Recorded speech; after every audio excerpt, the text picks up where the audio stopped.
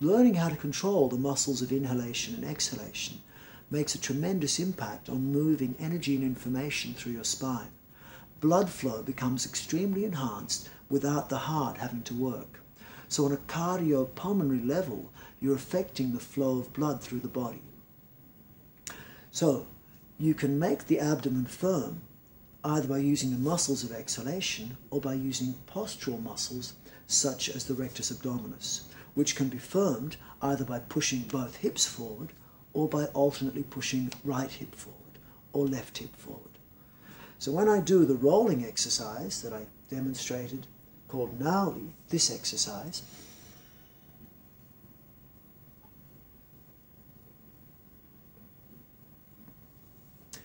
this is actually 4 types of movements, 4 types of muscular contraction.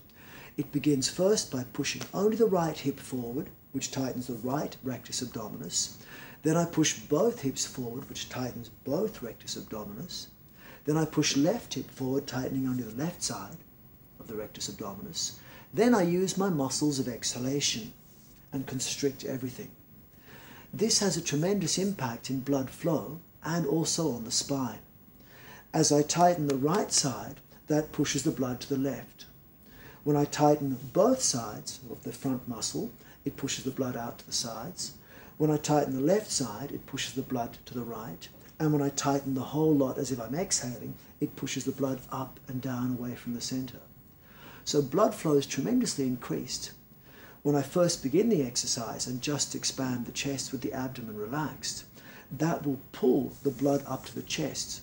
And you can know that because if you take your pulse while you're making a thoracic in-breath, the chest expansion will cause blood flow to increase while you're breathing in.